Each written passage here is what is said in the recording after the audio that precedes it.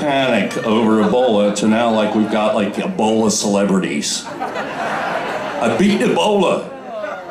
These people are going to be signing autographs in restaurants and shit, and they'll never have any peace in their life again. And that's the curse of Ebola. That you're only known for your Ebola and nothing else. No one appreciates, you know, your true inner qualities. Just Ebola, Ebola, Ebola. She was playing lead. Okay, I'm glad you yelled that out.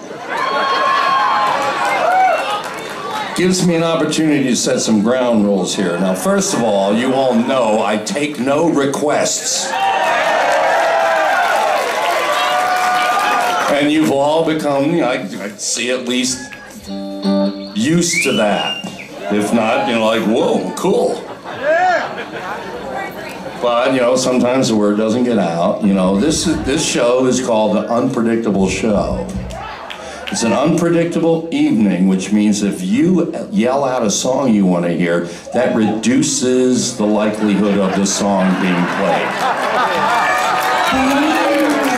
Because after all, I'm not taking requests to start with, and then you yell out a song and I play it, it just seems like, whoa, that was predictable. So I suggest only yell out the songs you don't want us to play. Better yet, stop yelling shit out, all right?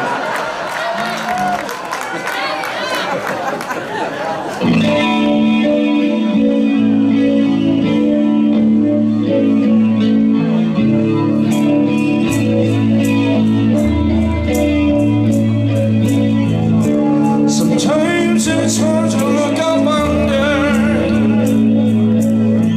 the times we're going through. I scratch my head and stare in wonder how to face the day anew. But it gives my life a bit more meaning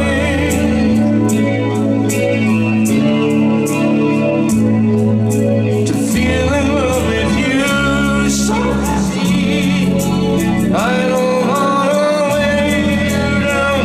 Oh baby, I don't wanna tie you down.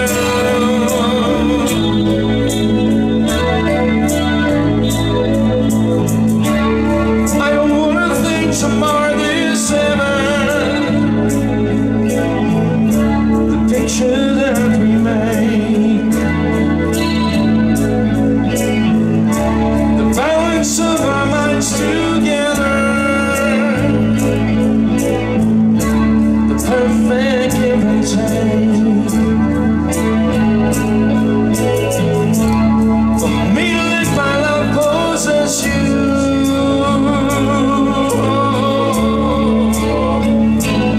would be the worst mistake. I'm sorry.